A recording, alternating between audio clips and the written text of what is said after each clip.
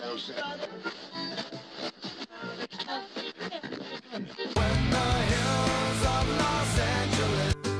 Angeles, I'm and most Hollywood nights. She goes to California, oh, California. What you say about Los Angeles? LA got the people saying,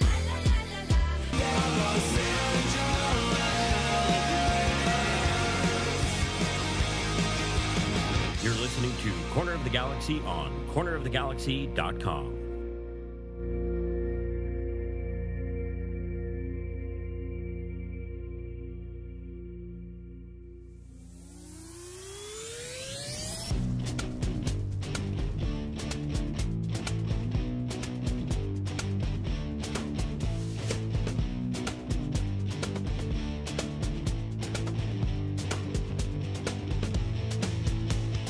Welcome to Corner of the Galaxy, the show that talks 100% LA Galaxy soccer. We're glad you could join us. Now it's time to sit back and relax as your hosts navigate through the twisting, turning, but never boring world of the five-time MLS Cup champion, LA Galaxy. Hello, everybody, and welcome to Corner of the Galaxy on cornerofthegalaxy.com. I'm your host, Josh Guesman, coming to you on a Thursday, March 21st.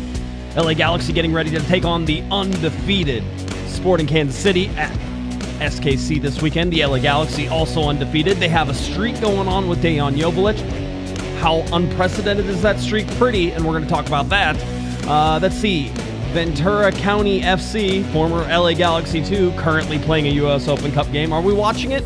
We're paying attention. We're just watching on the periphery. We're going to talk about that a little bit as well, and then we're going to get you all the way leading up to this game against Sporting Kansas City. So a lot of stuff to get to, a lot of things to talk about. In order to help us do that, we're glad to have him back. Eric, the Portuguese Hammer Vieira. How you doing, bud? VC. FC. Right. VC. Right. That's right. Are we starting chants? Right? We gotta get in with the Ventura County Football Club. I would have preferred soccer club, but we'll allow it. Deep sigh. It's like you just watched the U.S. men's national team and you're just in a state of 3-1. I don't know why. It was always in the bag. It was always in the bag. It was an easy game. 3-1. Berhalter masterclass. I don't know what people. If you hate Greg Berhalter, it must just annoy the crap out of you that he keeps winning games. Yeah, it was a great evening for Berhalter and Haji Wright haters alike. So I'm having a rough night, but happy they won. It's one of those weird things. It's a weird one. I mean, that whole, even the Nations League and all that stuff is weird. Just in the timing of it, it feels weird when it picks up and when it drops off, and it's just like, oh, semifinals, okay, cool, that type of thing. And then now you have a U.S. Open Cup, and the first round is being played. You have LA Galaxy 2, which is now Ventura County FC, not Ventura County Fusion, because if you type in Ventura County FC, like the Fusion thing will pop up, so don't be confused about the Ventura County Fusion.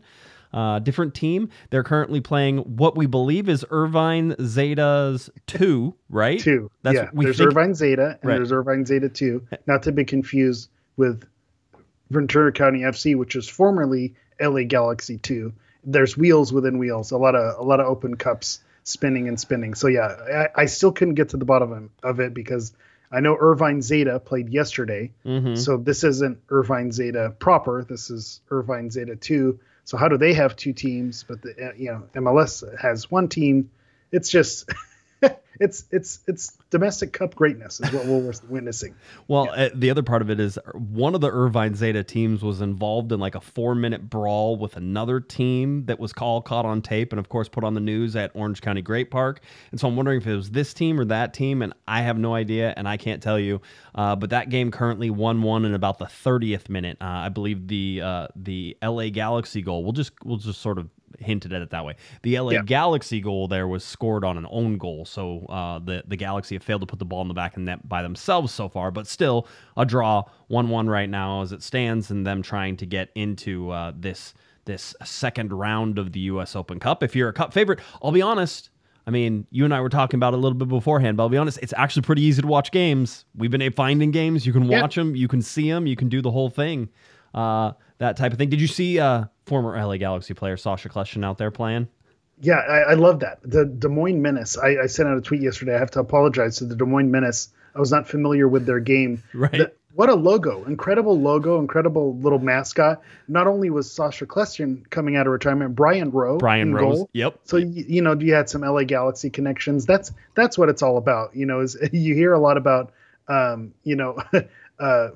retired players playing in your Sunday leagues or your local leagues. It's one of those things. If you're in kind of the Sunday league circuit or playing some of those, leagues around, you kind of you catch some of these players drop by. It's not an uncommon thing. So I believe the game was being played in Southern California. So I think that could have been the reason why you may have seen guys like Brian Rowe and Sasha Kleshin added to the roster. So we'll see if he continues on his cup run. Played extra time, scored a penalty. Right. I mean, he's just an inspiration to us all. I really loved watching it.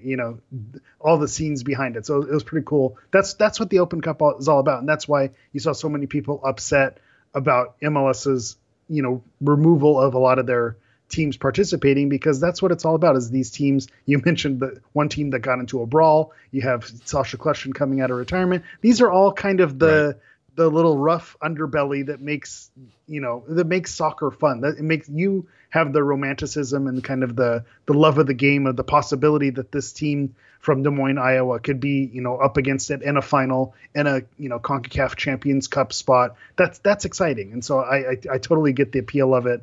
But it's just crazy. The other thing about the game, if you weren't keeping up with Sasha Kleshin coming out of retirement and playing for the Des Moines Menace, is the game was delayed because there was a high school lacrosse game that hadn't finished prior to the scheduled kickoff time. So again, just another magic of the cup. Yeah, he got, like you said, penalty kick converted, 120 minutes played. He also had an assist in the game as well. So all that stuff adds up to Bradley Wright Phillips sending him a walker on Twitter and saying, "You're going to need this." And he goes, "After 120 minutes, I think I will." 100%. So some sore bones there. We want to talk about another former LA Galaxy player. I did have a little interaction with Mr. Sean Franklin today. It was his birthday. That was not why I was. Sean. Yeah, exactly. Happy birthday. But that was not why we were talking. I was actually inquiring about something else. But it was always good to hear him or to text him and hear back from him and stuff like that. Just the absolute one of the best guys. By the way, such an amazing, great soccer player too. Sean was so good for the LA Galaxy, so I got to check in with him. So happy birthday, Sean! Appreciate it, and we'll try to get Sean on the show sometime in the near future and see if we can make that happen. So I will shout out, if you're a newer LA Galaxy fan, search Sean Franklin Golasso. Oh, he has an all-timer hit. It's in the archives, and so go ahead and Google it and check it out. It'll be worth your while. It's like one of the great goals. Sprint. It's like a ball that comes out on a corner and rolls out to the defender who's waiting, and he's like full run with the ball on the ground and like full through hit on not a volley, but because the ball's rolling. But you know how whenever you play kickball and the ball's rolling like just perfectly, and you're like, oh man, I'm gonna kill this, I'm gonna crush it. Let's go on our first tangent. What was your preferred pitch that you'd call out? I would like a little bounce. Okay, you like a little bounce? Well, I'm gonna place it. I mean, let's be very clear. Trying to hit a home run in kickball is selfish and self-serving. I'll be very clear. Just you want the doubles. You want to find little gaps and find little holes. And hey, you were probably gifted as a soccer player, and so was I knew how to kick the ball. So you give me just a little bit of bounce, I'm gonna be able to take that and put it anywhere I want it, and it's gonna be a nice little double. Drop it in there, get them RBIs in, rock and roll. Keep going. What about you? You know what? I started with the bounce at first because you got a little lift, but as I got older and a little wiser, I went with throw me the fastball. Throw me the high heat down the middle, and that way I could just crank it and kick it as hard as I can. So that to me was my move. I preferred the fast roll. I forget what it was. Slow rollies. Right. It was bouncer, like you used to call. I forget what the fast one was called. But my problem with the roller is that on most of the fields we played on, it wasn't flat. So it was going to bump anyway. It was going to bump anyway, and so then you didn't know. So I would rather know it was bouncing, right? So you didn't want to. Otherwise, you'd end up on your butt, swinging and missing on. You should be kicked out of kickball forever if you swing and miss. Tim gives us a $5 super chat. Happy birthday, Vic, says he's a huge fan. So happy birthday, Vic. We appreciate it. Happy birthday, Vic. We appreciate you, Tim. We appreciate you, Vic. Happy birthday. Yep, absolutely great. So anyway, so you have a little U.S. Open Cup magic. That was something that's going on and continues to go on, and we'll sort of check in, and I'll let the chat room sort of update us on the score while we're going here, because I think, as I mentioned before, I'm single parenting it right now. My wife is out and away for a conference. And so I have my son who I'm watching, who I'm guaranteeing will be in this room in at least 15, 20 minutes. Like there's a zero chance he won't be in this room. So I'm just keeping an eye on him, making sure he doesn't kill himself while he's playing in this room. So that's our one goal, right? Keep him alive. That's it. I just keep mom happy. Mom will be happy if that's the case. He can have bruises, you can have Band-Aids, like you can do a lot of things, right? But he needs to be alive, I think is the big one. So we'll keep our eye on the little munchkin while he's over there. So that's going on. The other thing that was happening today was they did have the pre-sale going on for Leagues Cup. So if you were interested in Leagues Cup, if you're interested in going to these games, and listen, MLS has thrown a ton of money behind Leagues Cup. It's their bread and butter, this in-season tournament, which is stupid, even though the NBA is starting to do it too. It's stupid. I understand why they're doing it, because they're just love the money so much. They're just they let it roll, and really they want to make this tournament sort of the idea around the world, which is you're taking the two biggest properties in North America and basically in CONCACAF, and you're saying, hey, you guys play against each other, and people will watch this because it's the two biggest, which isn't a wrong thing. It's just, again, it's in the middle of the season, and that's the part that sort of takes me away. The other part about it is that literally when you look at Leagues Cup and the scheduling and everything that's going on, there's not that many games after Leagues Cup. So really Leagues Cup is not happening in the middle of the year. Leagues Cup is happening towards the end of the year this year, which is weird because the front of the schedule is so loaded with games. So the Leagues Cup break is going to be a significant turning point for a lot of teams, I think. You're going to already have your summer talent in. You're going to be waiting. You're going to get into the Leagues Cup, and really Leagues Cup may be training for the last 8-10 games of the season, and that's it. Because you should be very well on your way to the playoffs whenever you're done with Leagues Cup and it starts to come in. So are you? Does it do anything? Would you rather watch U.S. Open Cup and Sasha Kleshtin than Leagues Cup? That's my whole issue with the whole premise to begin with, is that right now, again, the reminder that Twitter/X is not a real place. Correct. You have to pick a side. You're either pro MLS Cup or pro Leagues Cup. You're either pro MLS or you're pro non-MLS basically. And so I don't like that there's two camps, because I was mentioning earlier, a lot of people who are LA Galaxy fans, that's their local team. That's the team they support. They believe in kind of my mission statement of supporting local soccer. That's why they support the Galaxy. And so it's not a mutually exclusive thing. Well, if I support an MLS club, then that means I don't support the lower leagues or the lower level clubs either. So it's not an either or thing for me. And so that's kind of the annoying thing for me, because there are people who dislike Major League Soccer, which in some cases, rightfully so, there's tons of flaws and there's tons of things to pick at, and the pro rel crowd that goes along with it as well. There's a whole kind of undertone of, I just don't like whatever MLS is going to put out, whether it's an MLS team or the league in general, the things that they're doing. And so you have people just, basically taking a crap all over it to take a crap all over it. But when you look at Leagues Cup, is it a cash grab? 100%. But you could say that about any tournament. You think of the summer tournament showcases where the clubs come out. That's a cash grab. You can say that some of the Club World Cup, can be considered a cash grab in terms of where it's held and certain the time of year that it takes place. Why does it have to take place in the middle of the season and this and that? You can make arguments about all of it. So everything is a cash grab to an extent. Look at the FIFA World Cup right now, the expansion of teams and the number over 3 different countries, allowing more countries in. That can be called a cash grab as well. That doesn't make the World Cup less prestigious. That doesn't make the Club World Cup less prestigious. And so that's kind of my rub. Is I'm not the awkward thing is I don't want to fully come out and say I'm a pro Leagues Cup guy, that it needs to be all Leagues Cup.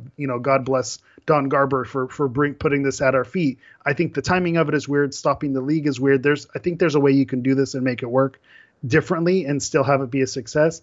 But when you look on the face of it, the LA Galaxy versus Chivas de Guadalajara is much more of an appealing match than the Des Moines Menace versus Irvine Zeta 2. It just is. So the fact that they're setting up these dream matches, and it's going to be something that is going to draw fans in and draw the amount of Liga MX fans that there are in the United States, and especially in Southern California. They want to see their teams. There's so much support here, so make it available. There's a reason why the Mexican national team plays a lot of their home games on U.S. soil. So there's an appeal to have those teams play here, and then for the brand wise, having MLS in the same conversation with those Liga MX teams and having them face off, it's no different than a Champions League to me. Is you take there's the two top leagues in North America. What would happen if you put them face to face? That's interesting. So it doesn't have to be you throw the baby out with the bathwater and say, I don't like the format, I don't like the way they do it, so it's a completely useless cash grab, let's throw it away. It can be interesting. I think there's a lot of people who'd be lying to themselves if they rolled their eyes when Leagues Cup was announced and the format changed last year. But when Messi was going on that Leagues Cup run, right, all the eyes were on it. Yep. Everyone was watching it, whether you loved it or you hated it. Everyone was watching it because it was interesting. So I think it is something that's interesting. It is something that has appeal to it. But that doesn't mean that I don't want to watch Open Cup and I don't want to see the exciting matchups and the games on a lacrosse field. I'm interested in that too. But I'm also interested in watching the Galaxy versus Chivas de Guadalajara and seeing who's going to advance, seeing teams like Pumas and Tigres and all, how do they stack up against some of the top MLS competition. That's interesting. I want to see those matchups also. And I think that's a fair thing to say without being MLS shill or MLS homer. I like good soccer. I want to see good soccer. Yeah, I don't disagree with that. And so for me, really, you look at the CONCACAF Champions Cup, and that's for me still that feels like a real tournament. That feels like something that's a level above this. Correct. Right. That's the benchmark. But it feels like MLS is hiding that, right? It feels like they're almost like, you can play. I mean, they were not even telling you where you could watch games for CONCACAF Champions Cup, right? And it's sort of like, which is weird. This is supposed to be the Champions League for, CONCACAF, right? This is what you want to watch. This should be all the best teams competing in these tournaments, trying to get something. Leagues Cup is very much a made-up thing, right? And so for me, it's like, yeah, I'm good. I understand why you're doing it. It's money grab. You're going after it. Cool. I'm all about money grabs too. You got to make money in order to be able to do all the things that you want to do. And hopefully that money goes back into MLS and to players and to salaries and all the things. And it helps the league grow. And hopefully you're seeing, through CONCACAF Champions Cup, through Leagues Cup, you're seeing MLS on a more even footing with teams from Mexico, right? And so you want to see that growing and sort of being that ultimate, which is the ultimate league in CONCACAF. Is it going to be, Liga MX, or is it going to be, a Major League Soccer? And right now it's the teams from Mexico that still have the advantage. They still, in a lot of ways, spend more money, but not always, right? And so we're starting to see that it's starting to get a little more equal. So for me, love the U.S. Open Cup. I love the wackiness of it and everything else that's going on. I like CONCACAF Champions Cup because that's a real tournament and it really comes in. Leagues Cup is hit or miss for me, and I will watch it again this year and see if I can get excited about it and pay attention and follow it. So a really interesting one to sort of watch. We talked about this before, but I don't love the fact that, you don't have MLS teams in USL anymore. I don't love the fact that you're in this MLS Next Pro, which is Division 3, and you can see like just the quality of soccer is not there anymore. And it's like, it dropped off. And, Dennis DeClosa, whenever he came on the show multiple times, was talking about how when you play in USL Championship, you're playing against, this is professional soccer. This is men against men, right? The whole deal. And that's an important step for everybody.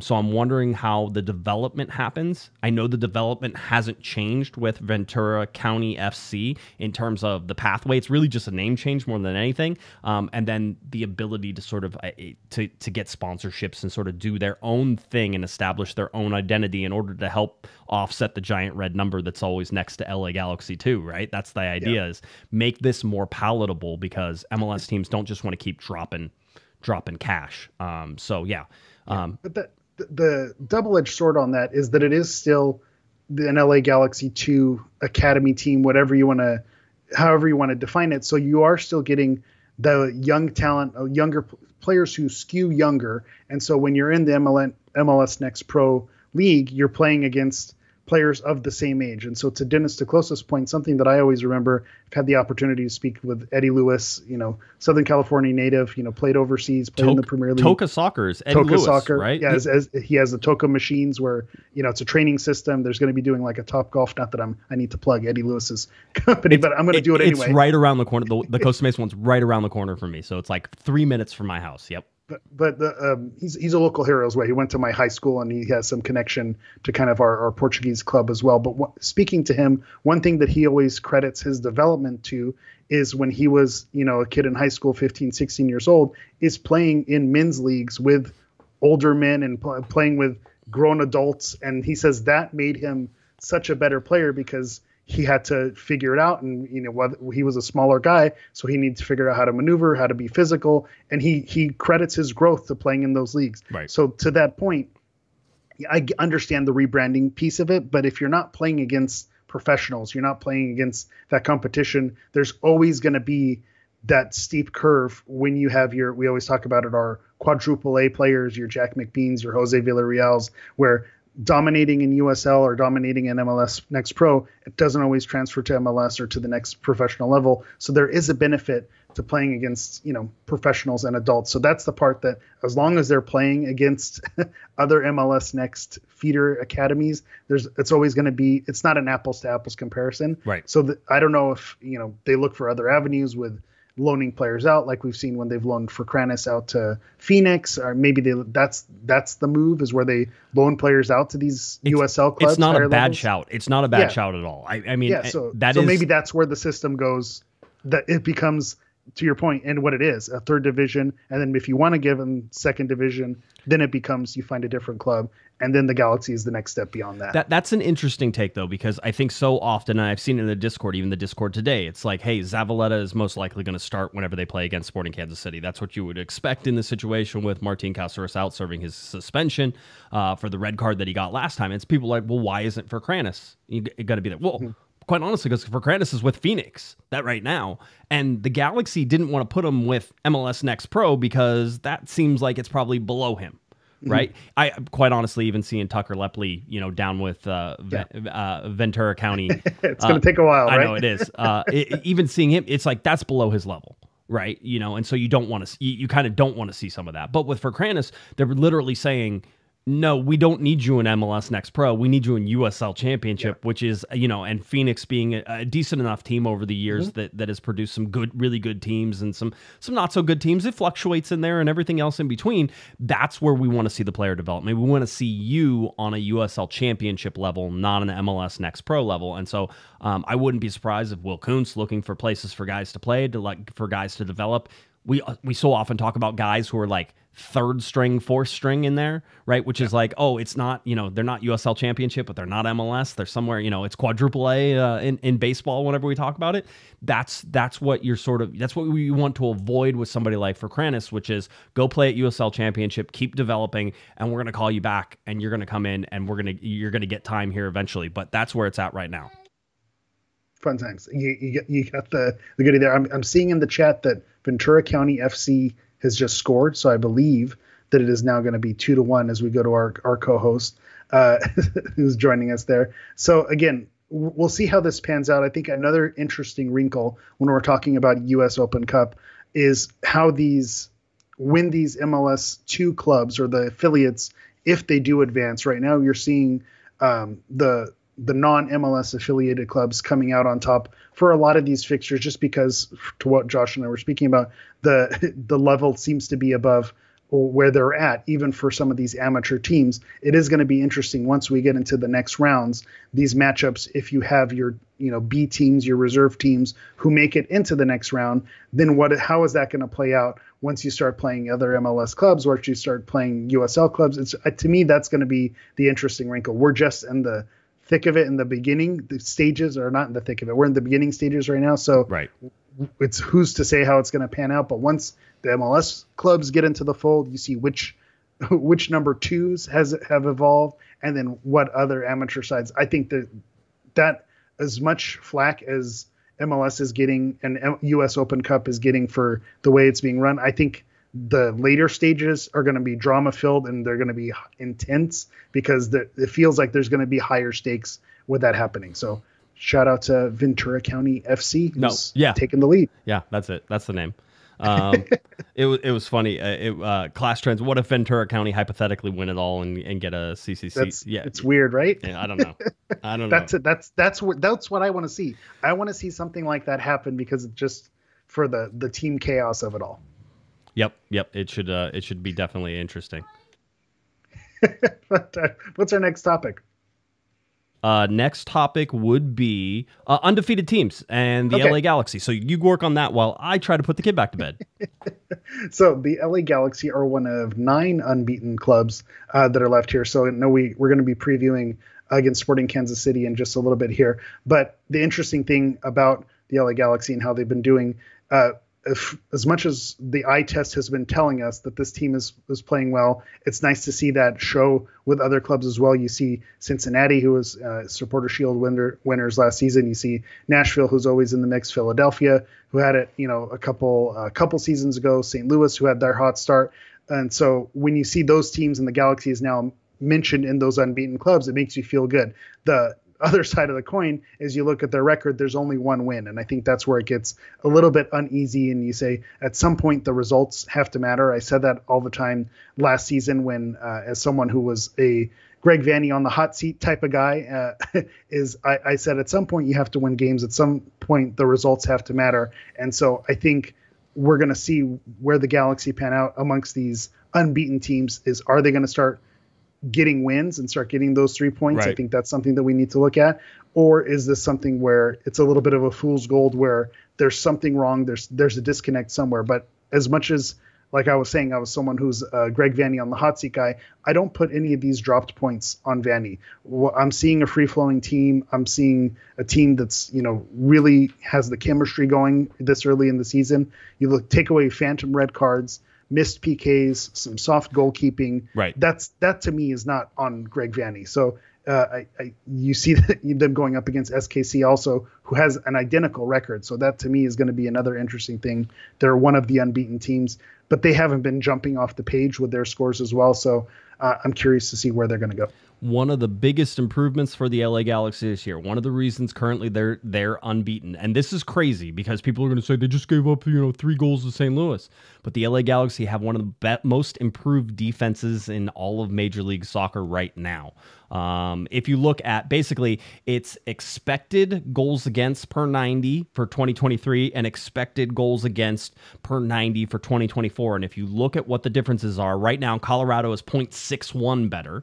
Charlotte is 0.59 better. Atlanta 0.53 better. And the Galaxy are 0.51 better. So a half a goal better, which is huge over the course of a season. I mean, you can say, so that's 17 goal difference if you want to project crazy. that out. And of course, is it too early to make definitive announcements about this? Yeah, it is. But what you're seeing, and by the way, the trend for the LA Galaxy, and has been the trend for the Galaxy under Greg Vanney, is to start out fairly well defensively and then float themselves right into trouble throughout the rest of the year. So saying that too early. Now, why did they float themselves into trouble so many times is because the offense wasn't doing the part that they really needed to do. The team defense wasn't being played. They had to come from behind too many times, so then they risked themselves defensively. You're hoping that they're able to set up in the defensive setup that they like and they feel comfortable in, right? Yamane is one of the reasons that they're playing better. There's a whole bunch of other reasons. The team defense that we've seen on display, even from Paintsel, who runs all the way back and then gives up a penalty kick, but he ran all the way back and made a defensive play. This is your best, your best player on the team is running all the way back. He's committed to the defense. So there's a commitment there. Let's see if the Galaxy can have enough offense on the front end of that to be able to stick with their defensive commitments, because I don't know that we've seen finished products on defense yet. I think there's far too many individual mistakes. Yeah, that's kind of the double-edged sword where you say, well, last season we said, well, that's on Vanney. He's got to set up the tactics in order to make up for the deficiencies that he's noticing to limit those individual mistakes. The things that I pointed out were on the individuals, but in terms of tactics and how they're set up, I don't see an issue with it. That's why I'm not pointing the fingers at Vanney. Something that I don't think it gets overlooked. We talked about it all last season. The injuries also really killed the LA Galaxy last season in terms of defense. You had a lot of, backup starters who, were, someone like Yoshida was brought in because you needed help in the center back position. It wasn't all the way there. So through injury was another reason why the Galaxy struggled. You didn't have a consistent, center back pairing. And so there was chaos on that defense. So I think one thing where you have to keep your fingers crossed, you have to knock on wood, is to hope that everyone stays healthy, because that's going to make a difference. I think one of the undercover blows was when Gaston Brugman went out for the season. Yep. That's not a defensive line thing, but that impacted the defense greatly. And I think that's something that we're going to start to see as he starts to get those minutes a little bit more into each game. I think as well as Cerrillo has been playing and he had his moments, I think it's time to put Brugman in there because I think he's someone who's going to limit those mistakes and he's going to make the difference. Thinking back to that St. Louis game, once he came on, you saw the world of difference, and that's no disrespect to Cerrillo, but it's a different level. We talk about drop-offs and step ups and replacements, replacement value, whatever you want to call it. Right. When Brugman comes in, you see him on the ball, you see what he brings. He's basically a second captain on the field as well, which if you're not watching, the R Galaxy videos, they had a cool thing about the team leaders, which Greg Vanney pointed to Maya Yoshida specifically. Yep. And he talked about his age and how he's willing to impart his wisdom for the players who he sees have the hunger and have the initiative to move forward. But the other player who was heavily featured in that was Gaston Brugman. So I think you have him basically as a vice captain once he gets on the field, and he can clean up a lot of those issues that you have on defense. Because I think, some silly mistakes. You have Ricky pushing really far back. Right. As much as I love to see the commitment from Paintsil coming back, the one critique that I would say is Paintsil almost needs to chill a little bit. He's almost going so hard. He's so aggressive and so after it. We saw it happen with the penalty against Nashville. He's so committed that he actually ends up getting in his own way, and fumbling. And so that's the one critique. But if you could take that responsibility away from him, have Brugman provide that cover, have Delgado provide that cover. Yamane, we've seen how he fits in there. Yep. I think that's massive. When they could start taking those responsibilities away from people like Puig and away from people like Paintsil, because then the offense can continue to hum, and then you're able to shore up that defense and make a difference, even though it's not technically on the back line. Those moves make a huge difference. Huge. Well, I mean, we saw just the combination between Cerrillo and Puig in the last game cost the LA Galaxy a goal, and some of that on Cerrillo, a lot of that on Puig too, just in terms of how he attempted to play that. I've watched that replay 17 times, and I still don't know what he's trying to do because he does a weird flick thing with his foot, and I'm like, what are you doing in that situation? Yeah, I wasn't here to recap the game, but right. my takeaways, and I think you said it brilliantly, is that game felt like a win. It felt like a loss.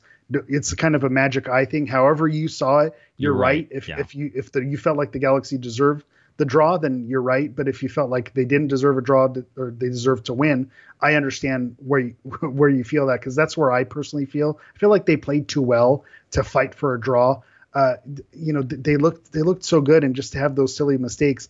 And the difference was in those two plays. The opening goal was a build from the back. Don't panic. Don't just boot it forward. Have patience. St. Louis, I was really impressed with how well and how hard they pressed. They were a tough team with how high they press and how hard they push. I was impressed with that the Galaxy were able to get out of that and create that first goal. But the negative, the other side of the coin, is if you miss that pass by a hairline, if you make a mistake, then you have a team that's pressing like that. They're going to make you pay for those mistakes. So would they have been better suited to just boot it and to clear it out and not play out of the back? Who's to say? But then maybe you don't get the first goal from playing like that. So that to me is you get it all in that sense. Is if they're coached to play out of the back, to have patience, to have those moves, overlapping runs, then you have to trust that, and you're going to get burned by it every once in a while, but you're going to get goals from it as well. So you have to take the good with the bad with that. The one thing that I was not impressed with, and I know you touched on a little bit, was McCarthy, John McCarthy, J-Mac.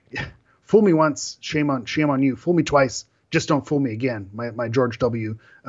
Reference there. I think the first one with contact, it was a little soft. He maybe had an argument he didn't have.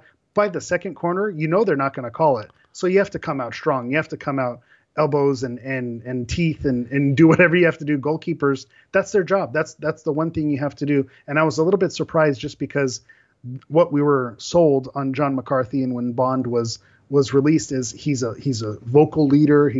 Has that strong presence. And it sounds like a veiled dig at Bond, but I don't remember Bond having any issue, on corners and flopping and kind of expecting to get those calls. If it happened, it happened. But to me, McCarthy was playing too much for the contact as opposed to going for the ball. I think the first one, there's chaos in the box. That's how St. Louis set up. It's still a super lucky goal. Can we just talk about that first? Well, the bicycle kick is super lucky. The XG on that was not high. And I would still argue that there's a better chance the first one's a foul than maybe the second one. 100%. Yeah. But once the first one's not a foul, then you can't be. he was ready to complain to the ref before the corner was kicked just because of the pushing and shoving that was going on there. Right. From the outside looking in, that's what it looked like. So to me, if you know that's how it's going to be called, then you can't be complaining to the ref, because the precedent has already been set, even though we've talked about the inconsistencies that have happened with huge. The scab referees. Yeah, it was huge. Popo Zhao, $10 super chat. If you had to pick 5 penalty kick shooters for the Galaxy after 120 minutes, who are you picking? Brugman's in on that, so I'm saying Brugman. Because even if he doesn't start, he's in towards the end there. Brugman's in. Paintsill's taken. Yeah, okay. Paintsill's in. Okay, easy. I would say Yoshida. I'm going to say Maya Yoshida is a good penalty kick taker. I don't think he's rattled by the pressure, so I think you put him in there. It's either him or Caceres, and I think that I'm going to go with Yoshida. It seems a little more on the calm level. Like he doesn't let it do it. All right. Yes. I'm going to go with an unpopular pick. I'm going to go with Dejan Joveljic. I know he's missed a couple, but I think if he's your striker, you have to have him taking it. And my confidence isn't totally rattled on him. I was watching some psychology videos on a penalty kick, and it's how, you have to have 2 or 3 of your kickers kick down the middle. And so after hearing Vanny explain that was the plan. He didn't, the goalie had the foot out, but I don't completely fault Dejan. I don't think it was. I thought it was a good save, but it was just slightly misplaced. Slightly misplaced. So I think you need to get Dejan on. He's my fourth. Okay, so fifth. Who's your Delgado? Do you put Delgado? That's a good shout. For me, let's see. King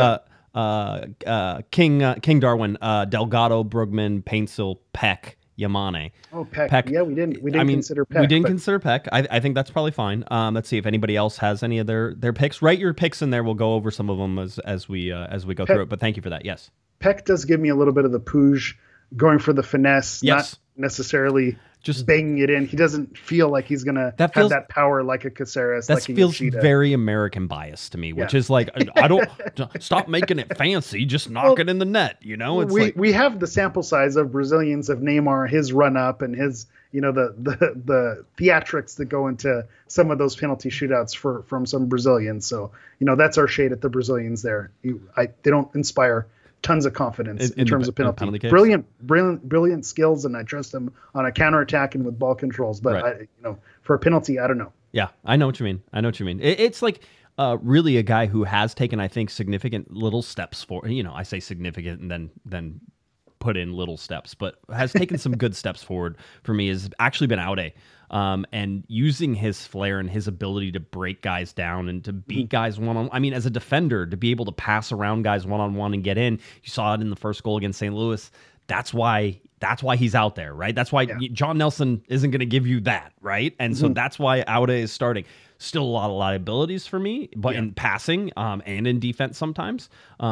I'm not one of these people who's going to continue on this whole he's too soft and he falls down and blah blah. I'm over that. I don't think that's his game. I think he legitimately gets fouled on a regular basis. So that's the difference, right? Because there are players who milk the situation. Going back to my little rant on McCarthy, who was milking the situation a little bit. Was he obstructed? Probably, but was he really bumped into? Not really. So there was more complaining than actual. Aude legitimately gets his ankles hit and stepped on a lot. And so you can make that argument, but to me, what I see with Aude is the potential. The potential, you see it in there. It's very raw. There's still a lot to build on that, but to me, he has a lot of upside. And I think you've seen the leap from last year to this year. You've seen it. Well, it's maybe not as big as the Julian Araujo year when he made the leap from one year to the next, but there is a good leap with Aude from last season to this season. One of the things we wanted to highlight as well before we dive into the Dejan Joveljic show, because trust me, that's coming. Will Kuntz put out a letter to season ticket members, and I thought I'd share some of it with you. Basically comes out and says, "Dear season ticket members, first and foremost, I want to express my sincere gratitude for your unwavering support and patience over the past few years. I understand that it hasn't been easy to invest your heart and soul into our club without consistently seeing the results we all desire and expect from the Galaxy. Even when change is necessary, it's not always swift or simple or or simple to implement. However, your passion and loyalty to the club have been palpable, especially during our toughest times. It was this very dedication that made my decision to join the Galaxy one of the easiest in my career. Having witnessed firsthand the unwavering support you provide, I am confident that together we can achieve remarkable things. While I can't guarantee that we will secure the MLS Cup this year, I can promise that we will give our all in every single game and strive to represent our club with pride both on and off the field. We will continue to compete relentlessly. We will persevere through challenges and through victory in every match. Although victory in every match may elude us, we will never give up. It's still early in the season, but I hope you've already witnessed the fighting spirit displayed in our game thus far. There's much, much more to come. So there's more to that as well. I implore you to search it out on social media to sort of get it out. I just would like to point out just the tone change and everything that's going on around the LA Galaxy, whether it is Andrew in our Discord, who used to write for Corner of the Galaxy back in the day, who's one of my good buddies, was on the Discord today, and he's like, I can't tell you how much fun I had at the last home game.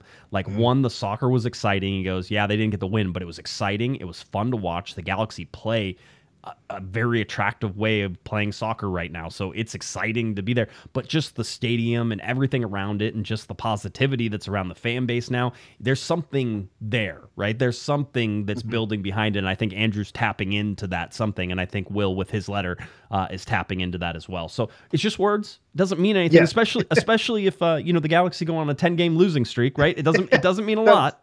That was where my brain went. As well worded as that was, and I love Will for putting it out there.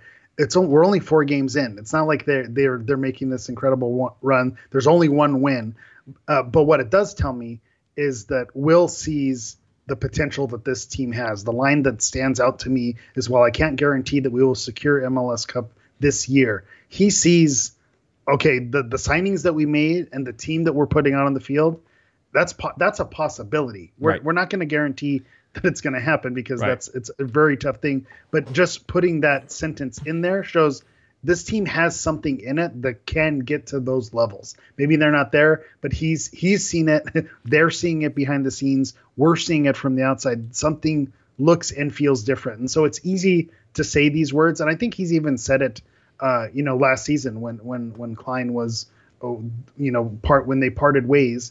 He said, listen, it's easier for me to tell you. We have to show you at some point. And I think that was kind of his line that he was saying in the preseason and leading up to it. And so he's still sticking with that. That we have to be patient and they have to show us. But I think he sees, and the front office sees, and the people in the organization see, this team has the potential to do big things and to make a run and to be a team that's, fun to watch and gets the results on the field. Is it too early to put this out there? Maybe, but at the same time, they're feeling themselves. They see, okay, the pieces are all here. It's just a matter of getting everything, all the stars to line up to make it work. But I like the confidence of seeing what they've constructed and the possibility forward, because we've seen it and we've talked about it with the games that we've covered. We want them to get the results, but you see how they're playing. They're playing well, and you see if this continues and they grow even more and the chemistry builds, and maybe they bring in some pieces in the summer to fine tune and fill some gaps. Then this team, who knows? We've seen teams make bigger leaps than where the Galaxy were to MLS Cup winners. So why not us? Why not us? A lot of things can happen when you break. Why not? Why not? Dare to dream. Dare to Zlatan. That's what I like to see. All right, very good.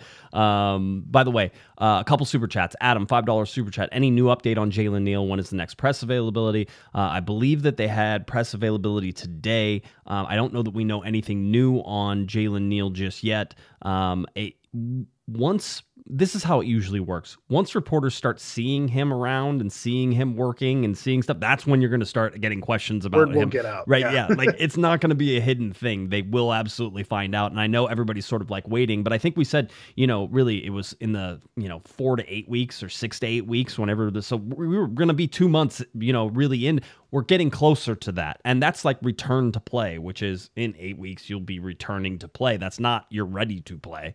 So there's some time still on the Jalen Neal thing. But I think whenever he comes back, everybody will be excited to see what he can do. And then it's going to be up to the Galaxy. They're going to have to manage his minutes for a little while. Yeah. And that's going to be, everybody's going to be upset about that too. But feathering him back in, which is one of the reasons maybe you don't see Brugman coming right back in and starting again, because they're going to feather his minutes, and he come off a really bad injury. You know, this is a guy who's a little bit older, and so you need to just be a little bit careful with it. And so what are you going to see? Well, you might see Cerrillo keep starting, right, for a little bit longer, a couple more games. It's the same thing sort of with Peck in a different way, which is they really want to get him understanding how the Galaxy play. And when he understands that, he's going to start, right? And then Fagundes is going to be his backup and everything else that sort of comes to that. But right now, with the way the Galaxy are rolling, there's time on their hands. They have it. But I want to see more. I think you need to see more minutes from Peck. And really, I want to see more minutes from Peck with Paintsel still on the field. I don't want them to be like for like swaps whenever it happens either. But Vanny is very, I think, conservative with not losing defense whenever he does this, right? So he will do it, but he'll need goals when he goes to do it. I think the luxury Vanny is coming from now is they're getting results. They are unbeaten. And so when you're unbeaten, you can take your time with not rushing players back. You can say, hey, we're still getting results even with our quote unquote backups. So why am I going to change things if we're getting positive results and we're playing well? So I think that's the buffer that you have. If some losses start to string together, or you get a run of draws and they just can't seem to win, then that's where you need to start looking and saying, okay, maybe we need to push Brugman in a little faster. Maybe we need to get Peck involved a little bit more because the wins aren't coming. And so that's where I was hinting at with Brugman, that maybe when you have some of these mistakes, that maybe it is time to start, pressing him a little harder so you can get more minutes out of him, because that way you can get more points out of it. That's what it's going to come down to. If Cerrillo was in there and you had more wins, then you continue to give Brugman 5 minutes, 10 minutes, let him take his time to get fully healthy, because then you're managing your risk. But if you're not getting the wins, then that's when the questions start to come, and maybe that's when you start to do it. So they have the luxury right now of being unbeaten, even though they only have one win, right? Same as Sporting Kansas City, by the way. It's a fine line. Just the same thing, right? So the whole deal. Thin margins. Darren, by the way, $11.01 super chat celebrating episode 1101 since I couldn't watch 1100 live. Thank you, Darren. We appreciate that. Appreciate that, Darren. 1101. Right? We did it, Joe. We did it. 1101. We did. I don't know what to do with my hands, though. I told Kevin on the podcast, I really try not to make him have even numbers of podcasts. That way he can't get the numbers, like the big ones. And that's true. 100% true. It just worked out, Just worked out.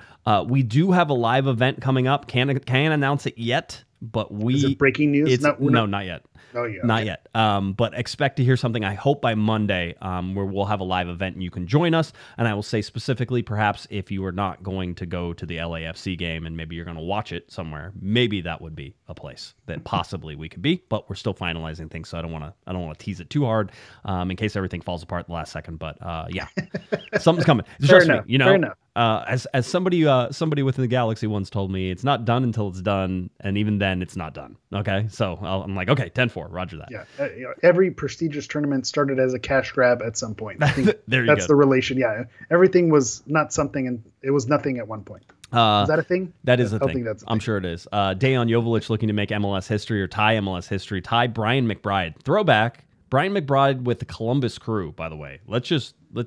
That to me, that's your real MLS head if you know that one, right? That's 1998. Brian McBride started the first 5 games of a season with a goal, 5 goals. Now, this is really interesting because Dan Joveljic has 4 through 4. Joveljic has 4 goals through 4 games. There's Castellanos was the last one who did it in 2021. You had Cubo Torres for Houston in 2017. Cubo Torres for Houston for Chivas in 2014. That's how I always remember him, is for the Chivas USA days. Yeah. Edson Buttle, Los Angeles, with 4 in 2010. Carlos Ruiz with 4 in 2004. Carlos Ruiz with 4 in 2002. So some pretty big LA Galaxy royalty there with Edson Buttle and Carlos Ruiz and all that fun stuff that Dejan Joveljic is currently tied with, and will forever be in the history books right there. Mm-hmm. But getting the 5th one is a big one, and I think there's a good chance that he can do it because we've seen him. It's, I've sort of been going back and forth. We talked about expected goals for him, and his expected goals are 4, and he's scored 4, and it's sort of like he's doing what he's being expected to do.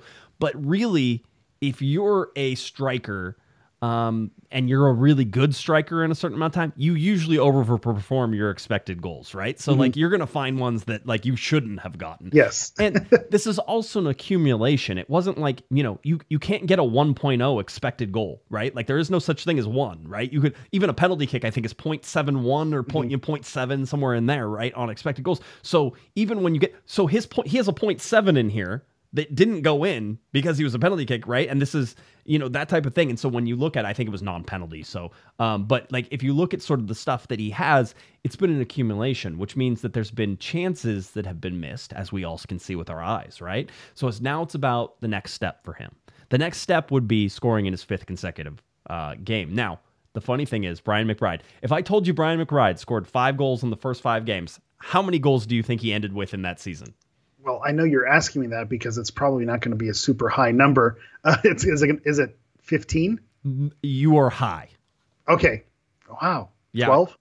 You're still high. Wow. 10? 10. Less than 10? 10. 10 exactly. 10. And I believe But Columbus. how many games in the season? Yeah, there was probably. It wasn't 34. Maybe 28 in that particular time. So a little less, right? The whole deal, but still 10. I mean, you start with 5. You dropped off. It's one of those things, right? And so that makes me nervous now. This is a warning sign. That's what I'm saying. This is also a Mm-hmm. warning sign, which is it's not just about the 4 goals in 4 games. It's not just about the 5 goals in 5 games for Joveljic. It's about the consistency to be able to do it over and over again. And this is great.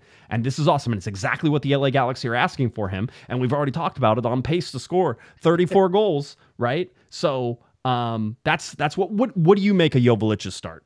It's the Joveljic situation. Again, I still have to train myself to say that because I do want to make sure we're saying that correctly for his sake. It's one of the most fascinating, narratives in this LA Galaxy season with the DP additions and with, the changes in the vibes around the team. To me, the Joveljic situation is fascinating because if you told us, you've mentioned this on the show before, if you told us at the beginning of the season, if he starts the game where he starts the season where he scores in the first 4 games, we'd say, all right, problem solved. Yep, in DJ we trust, the chess master, we are good. We're done. We have our striker. No need to shop around. We are set for this season. But after watching the games, you watch it and you say, great, he's done his job. He's tapped in those goals. But then he's left so much meat on the bone also. Yep. And he's left it enough to where people are questioning, man, imagine if we had, and I've seen this take from people, imagine if we had a quote unquote real striker. Imagine if we had, a goal scorer who was just banging them away. Imagine if we had Zlatan on this team. That's a take that I've seen as well because he was so good at putting these goals away. And I think that's a fair thing to say too. So it goes back to my discussion when we were comparing US Open Cup and Leagues Cup. Why do you have to hate one to love the other? I think the answer is, why not? Both can be enjoyed. And I think that's what you can say about Joveljic in this season is if you're happy with how he's doing, you are correct. Right. If you're disappointed with how he's doing, you're correct. Also correct. Just stay on side. Just stay on side, dude. That's all. I don't care. Not only stay on side, but no. 4 games.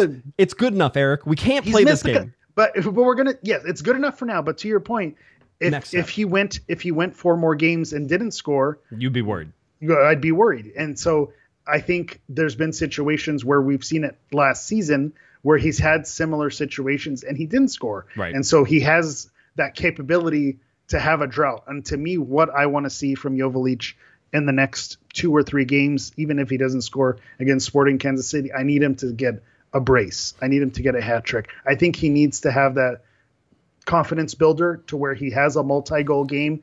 And that to me is it's gonna get him rolling, because if he just gets the one that ends up being a tap in, like I said, with Paintsill shooting it off of his forehead and going in, that's fine.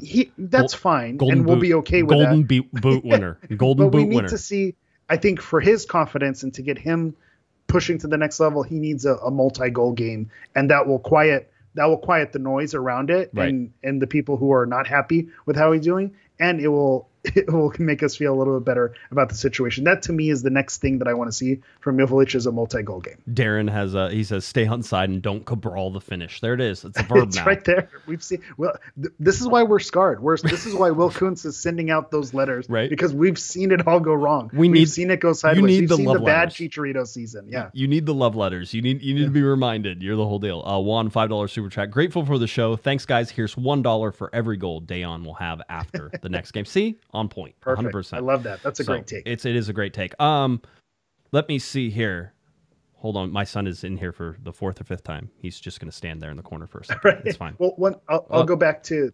Okay. Go ahead. No, please. You need him? No, Right. yeah, go ahead. The other thing that I'll say that made us nervous in the offseason when we were talking about Joveljic, is he going to be the guy? And right now, I think with 4 goals in and he's on pace for 34, you're pretty happy with the striker situation.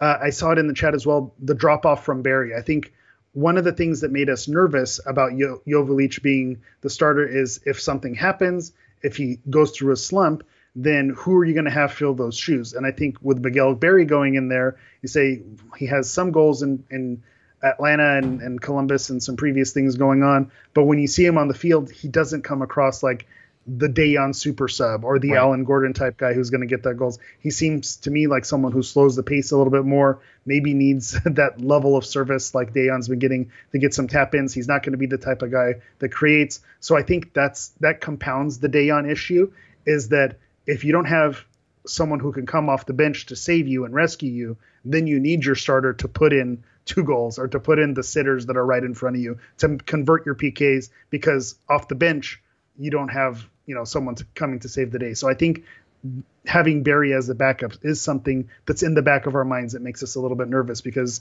maybe he can prove us wrong. We talked about it in the preseason that we gave our, 12 minutes to Miguel Barry, and that's as much as we were going to talk about him. Right. But he is getting minutes in these games, and he hasn't looked bad. He hasn't looked bad, but I don't he's see created, that. But he's created in the sense that he has caused problems for a defense. It's not created as in terms of he's scored a goal or he's led directly to a goal being scored, right? One of those things. But that's what I'm not seeing. Yeah. I'm not seeing the game changing. I agree. Piece. I agree. Yeah. By the way, through 4 games played during the 2024 campaign, Joseph Paetzel has 3 goal contributions, 2 goals and 1 assist, leads MLS in shots that have hit the post in 2.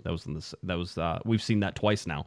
And then ranks tied for 12th in the league in chances created 8 and tied for 14th in dribbles completed. So just a little update on Paetzel there and what he's doing. We look at the LA Galaxy schedule. The Galaxy coming up, Sporting Kansas City, 5:30 p.m. coming up on Saturday, and then the Galaxy will host Seattle on March 30th. So that'll be an interesting game when all of that comes through. And then if you look into it, April 6th, the LA Galaxy at LAFC, home, away to Vancouver, and then home to San Jose, and then away to Austin. April, mostly away for the LA Galaxy. 3 games, interesting all wrinkle. on the road. Yeah. And early El Tráfico, which I think they're always an early one. It always feels that's like an it. interesting wrinkle Yeah. as well. Um, Going back to Paetzel, yeah. something that we mentioned Puig last season being, a MVP caliber candidate. I'll mention it, and it's too early to say it. It's way too early. We're always talking about our guaranteed to be wrong predictions. If Paetzel keeps playing the way he's playing, he's going to be in that MVP conversation. And the come Galaxy end of the have season. to keep playing the way they're playing too, right? It's just like Ricky Puig should be in an MVP conversation, but he's not going to be, 1, because he didn't play a lot of defense, and 2 is because the Galaxy sucked. Right? Yeah.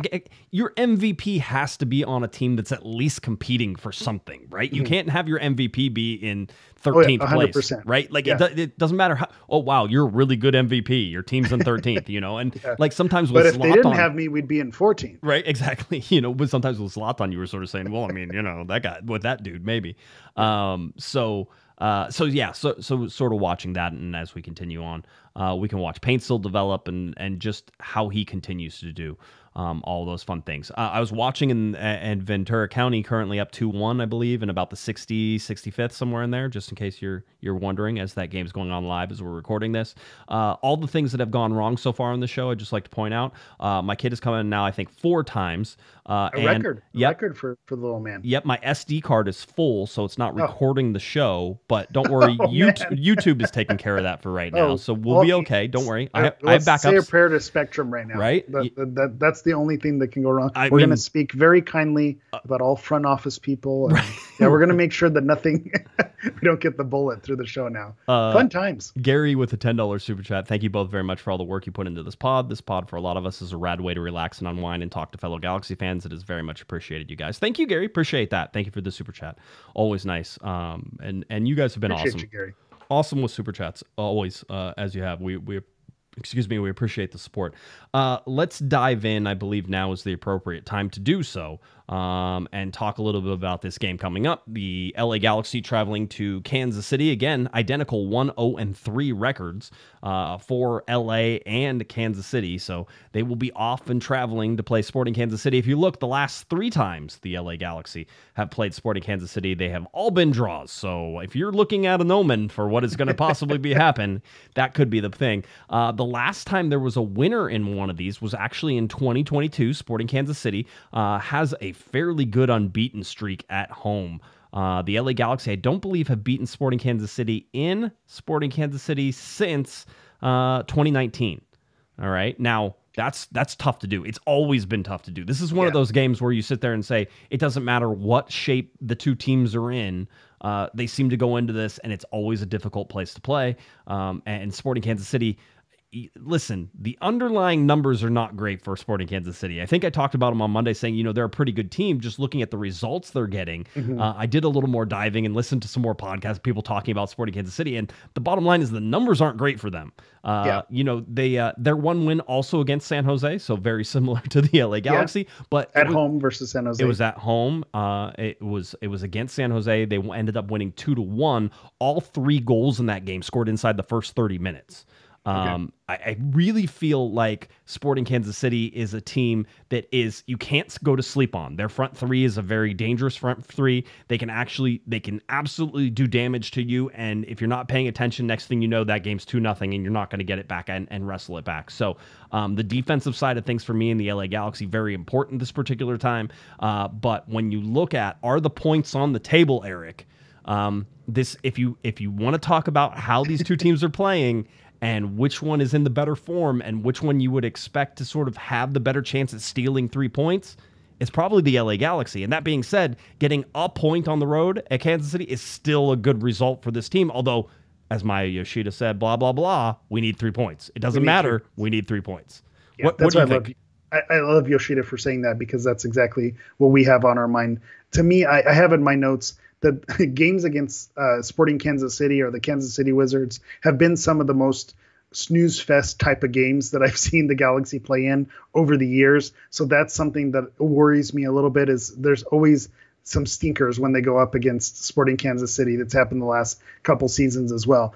To Josh's point, in terms of looking at the results and digging a little bit deeper, you look at the games that the Galaxy have, had their draws in, come from behind, exciting, multiple goals. You look at Sporting Kansas City, and their total goals scored is just 4 goals. They've only scored 4 goals this season in 4 matches. So as much as Dejan Joveljic has scored, Sporting Kansas City has scored that same amount for their whole team. So 1-1 draws at Houston, 1-1 draw at home against Philadelphia, 0-0 draw at LAFC, and then that 2-1 win against San Jose. So it's not like they're lighting up the scoreboard, even though players like Alan Pulido and Daniel Shelby are guys who are dangerous. My Johnny Russell in there as well. I was going to say my MLS Hall Pass crush is Johnny Russell. Right. He's the one guy who I wish, the Galaxy had a player like that, which we basically have. Joseph Paintsil is what Johnny Russell was doing to the league, right? 3, 4, 5 seasons ago. And so he's someone who's always going to be dangerous. So that top 3 makes you worry. And so I think Alan Pulido isn't someone who has been able to get it fully going. So he's not someone that scares me as much, but Shallowy, Russell always seemed to get it done. Someone who I didn't realize was on Sporting in Kansas City, digging into it, Memo Rodriguez is on the team. So Is this the Memo Rodriguez revenge game? Is that something where he gets involved? Eric Tommy's another player who has killed the Galaxy of late. Right. Whenever they play against him, he's someone who's always in the mix. So there are players there that, put fear into me. That's one thing, right, wrong, or indifferent. One thing that I judge when I look at other lineups, I say, do they scare me? And when you look at that, some of these players do scare me a little bit. And so going away and getting a point at Kansas City would absolutely be a good thing on paper. But when you look at how the Galaxy have played and you look at how Kansas City isn't exactly lighting other teams up, you say, well, maybe a win is possible. Maybe you could make up those 3 points. I look at the win against San Jose, which was an away win. There was a tie at home against Miami, but you won away at San Jose. So same difference. If you take that as a win at home versus Miami and a draw at San Jose, you'd be just as happy. So you had the draw at home against St. Louis. So maybe the win away at Kansas City, it all makes itself whole, and it's still 4 points at the end of the day. So to me, I feel like it's a possibility for 3 points. I think they would be happy with 1 point, depending on how the game goes. But I think they need to be careful not to get drawn into a slog to where they're going to have the life sucked out of them, because I think that is something that happens when you go away to Kansas City with the way their stadium is and the way the environment is. I think that is something that a lot of teams fall into that trap, and why you see a lot of low scoring games because of the Vermes ball, if you want to call it that. Right. And I think that's something that they need to be careful. If they keep flying high, they keep pressing. I've mentioned it in previous years, counterattacking team cosplaying as a possession team. Now they have that counterattacking speed. And so if they can expose them and break those lines, I think they could absolutely get some goals and cause some problems for Sporting Kansas City. Yeah, and try to do it early. I think the Galaxy need to put games away early. Basically, the only game they didn't score first in was the Nashville game. You can look at trying to go on the road and getting an early goal. And what we've seen from the LA Galaxy is they seem to be able to come out of a game on fire, which is they're very hot. They're confusing teams right off the bat. They get 15, 20, 30 minutes of we're going to absolutely dominate you. And then the chances haven't fallen, things haven't gone their way, and there's like a little bit of a letdown. And so for me, it's if you want this LA Galaxy team to go steal points against Sporting Kansas City, light them up in the first 20 minutes, right? 2-3 goals in the first 20 minutes. We're just like, oh, you should just do that every time. Yes, I realize. But go back and watch the games that the Galaxy have played, and for the most part, they've had those chances in the early part of the game. So put them away early. Make them think there's no way they can win this game after the first 30, 45 minutes. That's what they did against San Jose, which was really, hey, it's 2-0. We come back after halftime, 3-0. Thank you. Game over. It doesn't matter what you do. You can have a consolation goal. That doesn't matter anymore. We're going to rest our guys. We're going to do all this stuff. It doesn't matter anymore. Why don't you talk about D ratings and the rankings we have, all right? Before we go on, Dan, I know you want to get out of here because you got other things to take care of, but with... He's watching me right now. Fair enough. Yes. With the game plan being to put away those chances early, and why I'm not afraid of the snooze fest this time around is because you look at that game against Nashville, you look at that game against St. Louis, the opportunities were there. They could have had 3 goals, 4 goals, and the game's out of reach and it's done. That's what happened at San Jose, and the opportunity was there for Miami. The opportunity was there for Nashville. The opportunity was there for St. Louis. So the opportunities, I think, are going to be there, and it's just a matter of putting them away.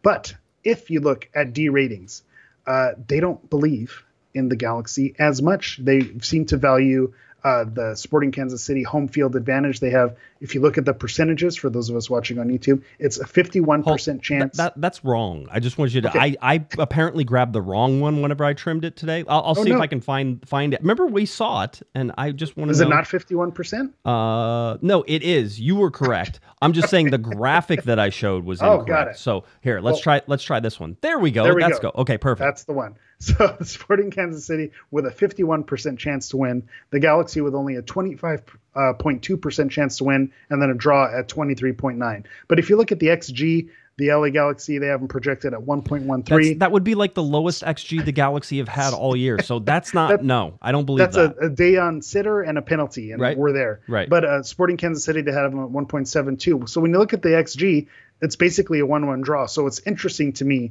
that they have such a high percentage for Sporting Kansas City. If you look at the money line, this is where it gets really interesting, because the money line seems to be right in line with why D rating seems to be putting them so high.